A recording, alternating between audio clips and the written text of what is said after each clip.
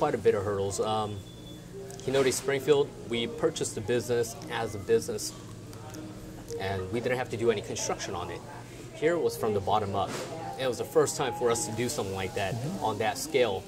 So all the confusion about constructions and all the deadlines, and that was something completely new to us. We definitely learned a lot there.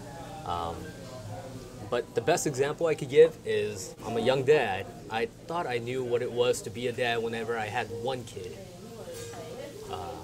Being a parent with two, completely different, right? And that's kind of how we felt. We knew how to run a business with one location. Two, completely different. And still every day we're still learning. We're not perfect, but we're trying to get there. And I think it's been a great ride. It's been fun, that's for sure.